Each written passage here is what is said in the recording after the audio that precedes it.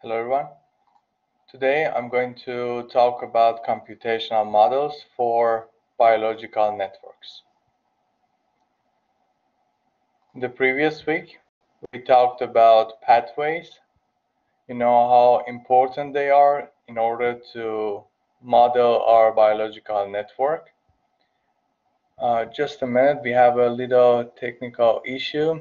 I'm trying to load the slides. It will take time, but anyway, you are hearing me, so let's talk about it until you can view the slides. So we talked about pathways last week, and you know where to find them. There are some websites related to that, but I told you that KEGG website could be very useful because it contains many valid pathways. And we talked about it that these pathways are not 100%, they are not 100% accurate, but at least it gives us some ideas that what's going on in terms of that biological system. And we have different computational models to deal with them, to model them. And one of them is PetriNet, the other one reaction systems, and there are so many of them. So it's very hard to list them all because each scientist prefer a specific model, and each day we are facing new computational models to deal with such biological systems. Yeah, fortunately, I think now the slides are loaded, so you can see the slides. Let's test it. I hope there's no problem with viewing the slides now. Okay, so there are several methods to deal with that. As I said, PetriNet and reaction system, personally, I worked with them. That's why I chose these two.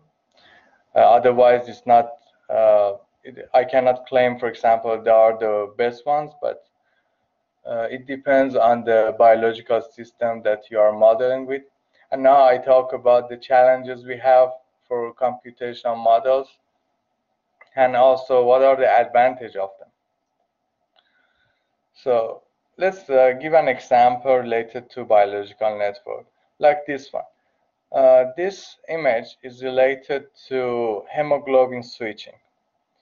So hemoglobin goes through changes. It means that there are some gene expressions which are upregulated and downregulated through time.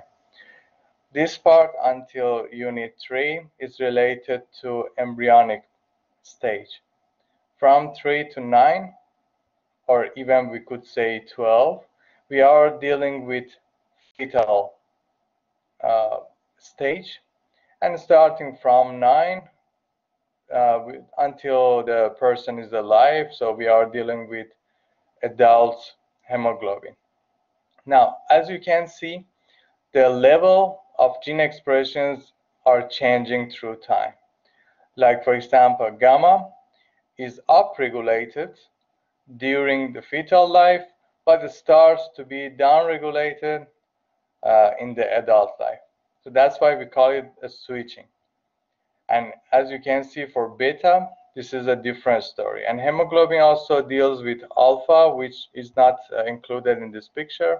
Also, there might be other genes involved with it, but usually we try to simplify everything in order to have easier time for modeling.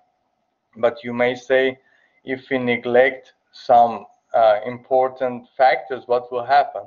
Would it be natural? Would it give us the correct model? Yes, these are the challenges that we are facing in computational modeling. So we try to include components which are involved in it as much as possible. Now, based on the pathways, we can design our model. So this is a pathway. And based on the articles that we are reading from other researchers, maybe we understand that there should be more to it. For example, when you find a pathway inside KEGG website, maybe there are more components involved, then you can add it to your pathway. It's okay. because this is your model, and then you should show that this is working properly and you should validate that. So for beta globin and gamma globin in this hemoglobin switching network, you can see that you have such a pathway. There are some proteins and components involved in this. For example, you know that KLF1 is upregulating the gene expression of beta, and this multi-complex protein, this one inhibits gamma expression, and that's the reason in this picture you can see gamma is down-regulating after time and beta is upregulated. So as you can see, by using such pathways, you can show what's going on in details in terms of biological networks. Now, we can use different computational methods. One of them is reaction systems. Reaction systems could be useful for just specifying that whether a protein level or, for example, mRNA level is high or low, or for example, if the gene expression is upregulated or downregulated, like by showing the components of inputs, outputs, and inhibition. For example, in the previous picture, this part is inhibition. So when you have such a multi-complex protein, whenever you have it as input, then you should know that it inhibits, for example, gamma gene expression. So by using those three components, you can specify exactly what's going on in terms of biological networks. What's the disadvantage of that? The thing is that I'm interested to know what is exactly the level, or even not exactly, well, approximately what's the level of the mRNA that I'm looking for? How much of beta chain I will have at the end? These type of questions, unfortunately, reaction systems cannot answer.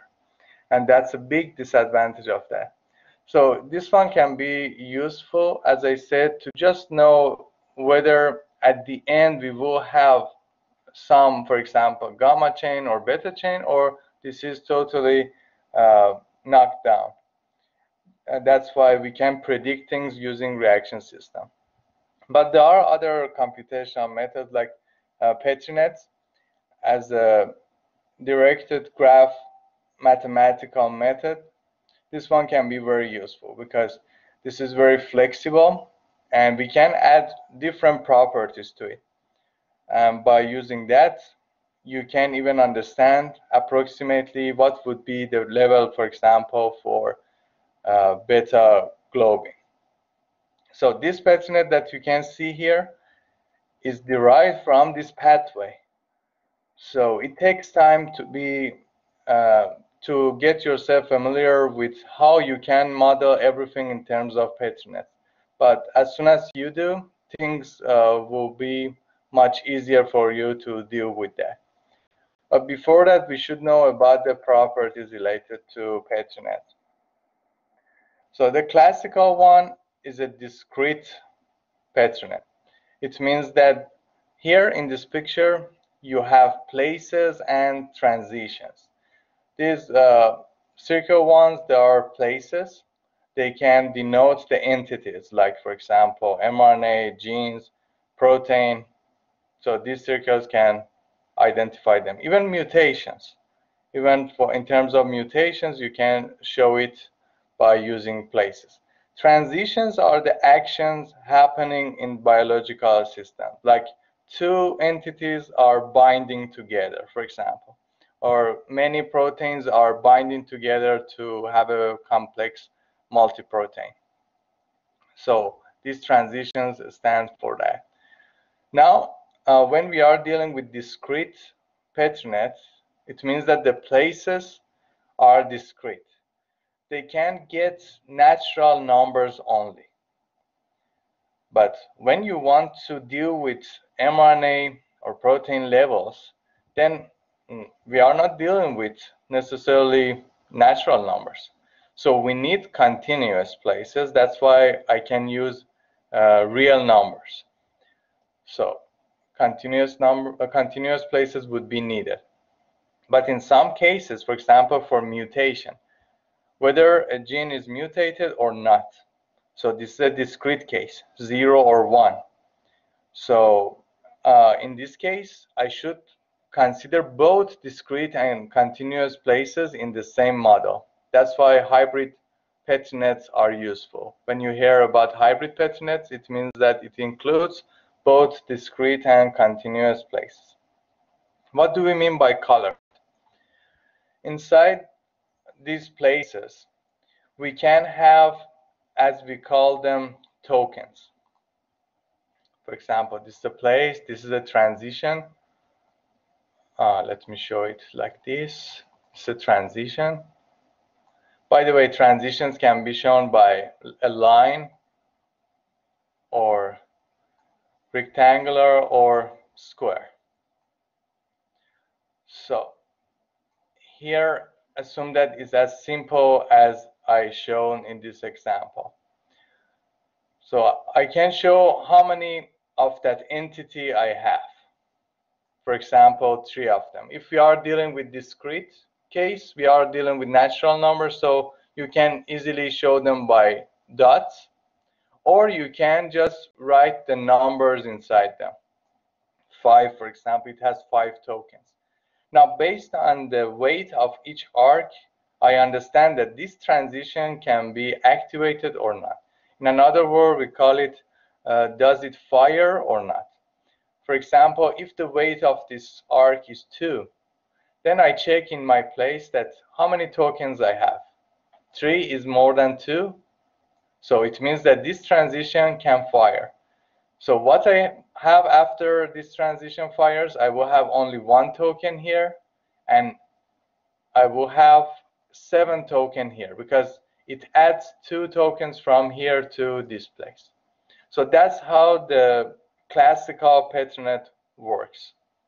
But for continuous one and hybrid ones, this transition should have a rate, and based on this rate we can decide, for example, how many of the tokens will be added to the next one, and so on.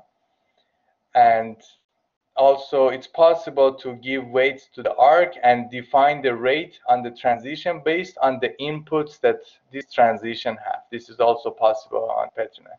So when I talk about colored petri net, what do I mean by that? It means that these tokens I shown here, they are exactly the same, right? There's no difference between this point and this point. But if I want to show different tokens, different type of tokens in the same place, like for example, I have 2p, 3q, something like that. Then this one, we call it a colored petri net because we are using different type of tokens inside these places. Time petri nets can be also very useful because, like for example, in this picture, you see after a point, we are down regulating one specific gene expression.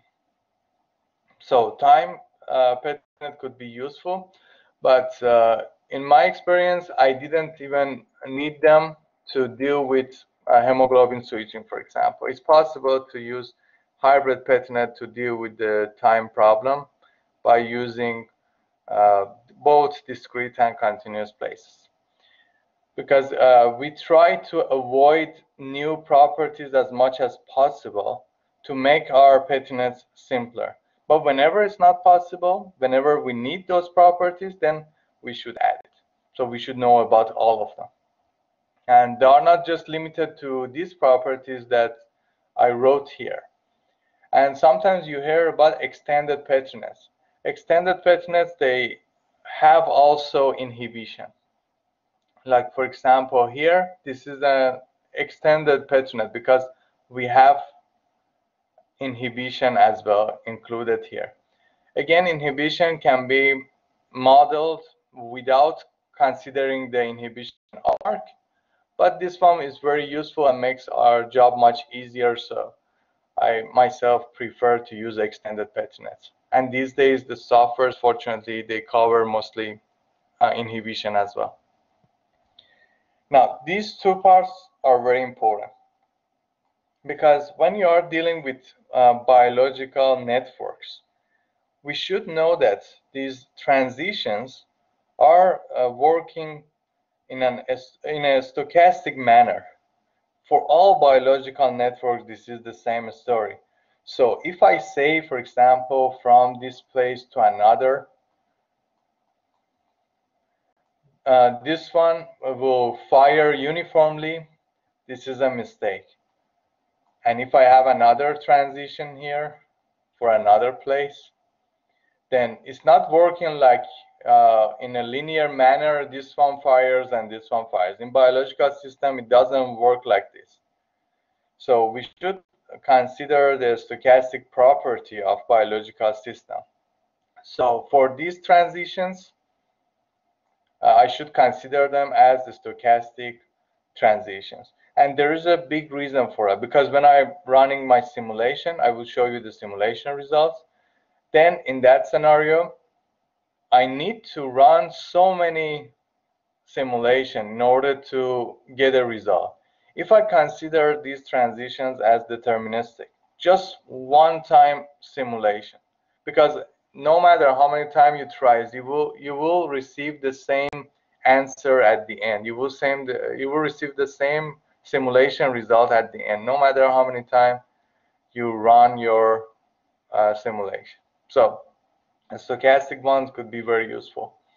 The other thing that we are dealing in biological system is that the rates that you receive for kinetic parameters, these rates that I talk about in transition, we call them kinetic parameters. These ones can be vague. These ones are not crisp, as we say in mathematics. Like, this is not exactly 2. This is not exactly 3.7. As you remember in our previous examples, like I told you about grouping genes. Then I've given you information related to gene expressions in different experiments. You observe that in different experiments, you don't receive the same gene expression level.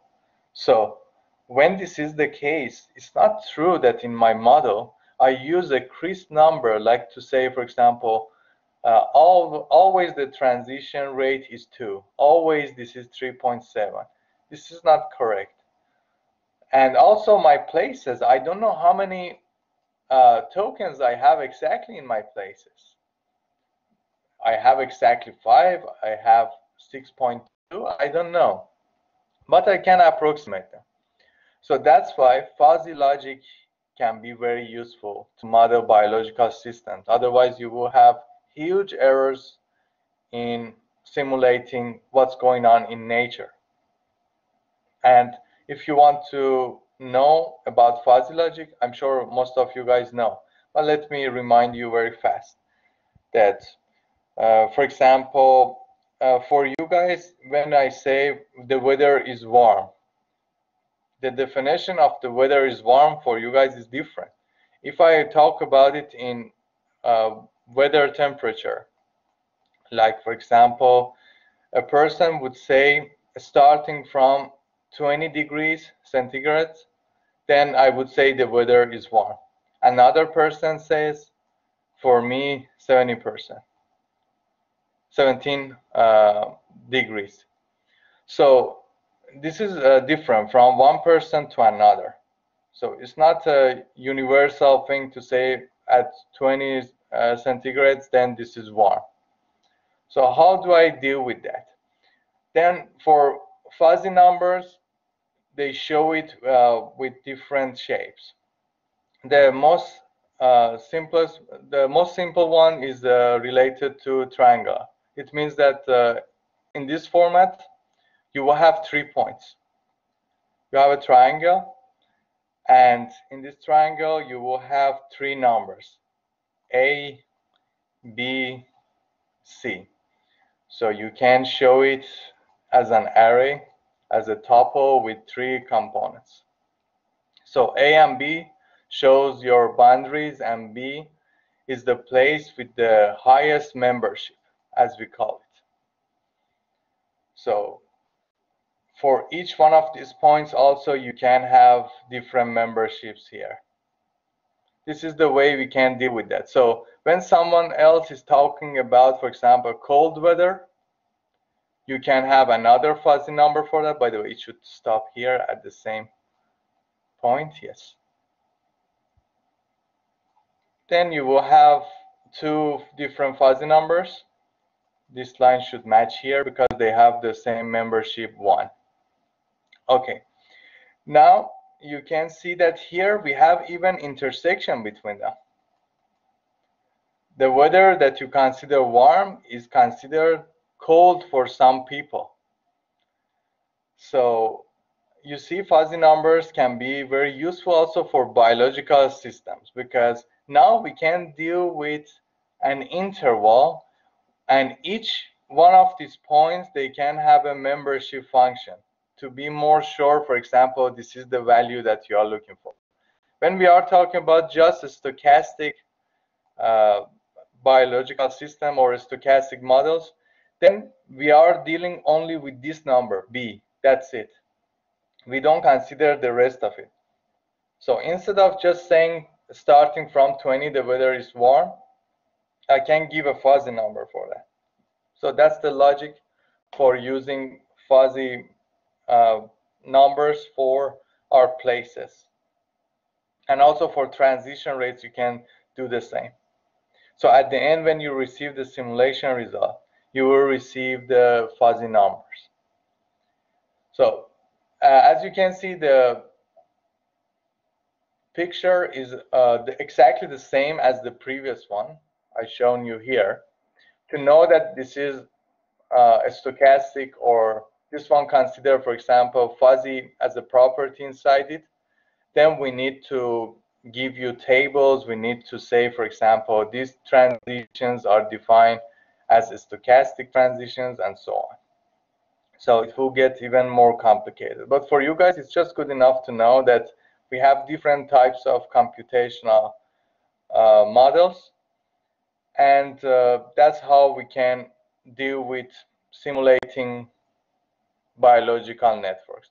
And personally, I believe that when you consider hybrid and also stochastic and fuzzy, and even considering extended pettinets, you can cover most of the biological networks and you can easily validate them.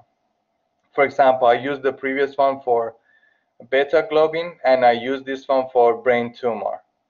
And if you ask me, for example, how do I choose, for example, which pathway? So again, you should go to that website, Cake, and you find a pathway.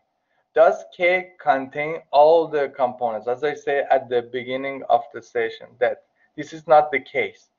You should read different articles in order to know, for example, even just this little transition rate. That's it. For example, for this one, you should read several articles to know, for example, which transition rate I should use this one, and even to consider it as a fuzzy number. It takes time.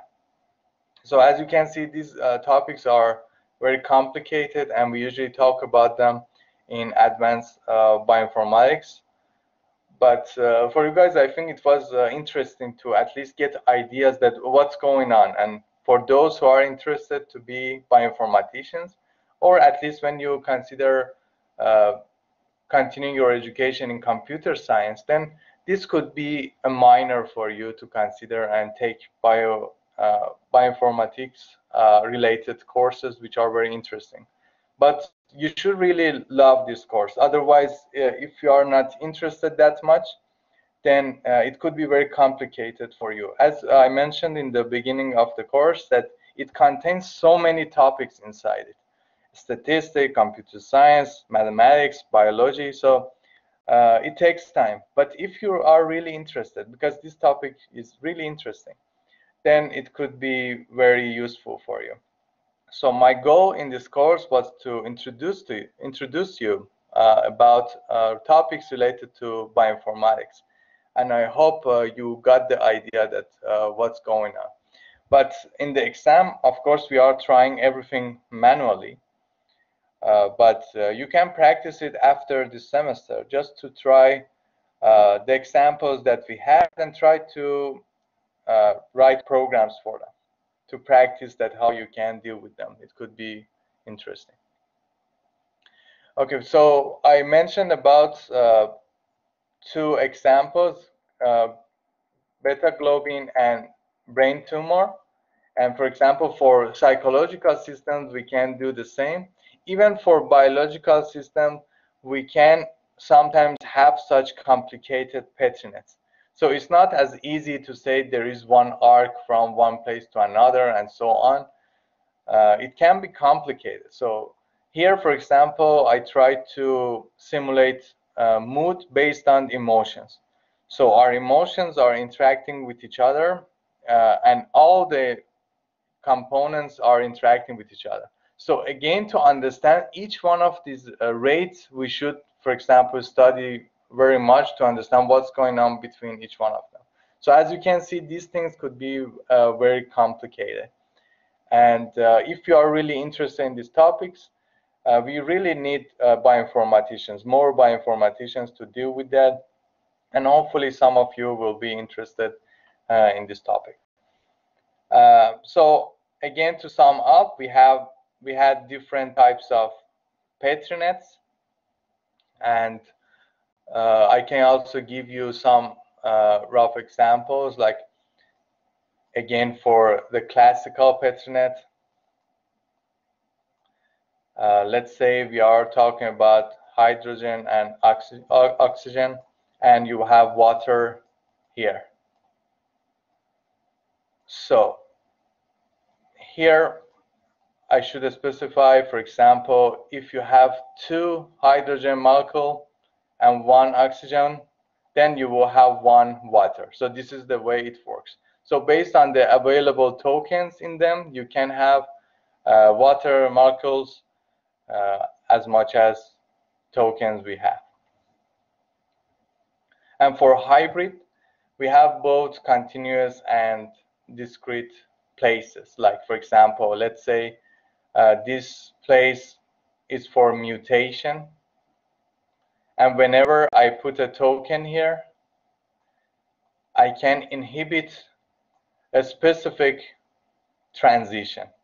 Like, for example, for beta globin, for beta thalassemia, we have this problem actually. Beta globin is downregulated by a mutation. And this transition won't be activated anymore, or can't be fired, as we say in petri nets. So there are maybe several places here, and this mutation inhibits this specific square.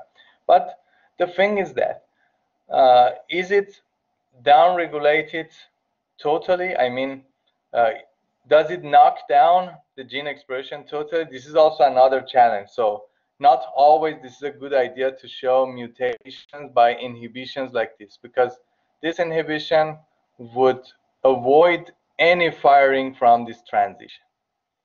So this is also another challenge we are dealing with, but in my articles I also mentioned how we can deal with that.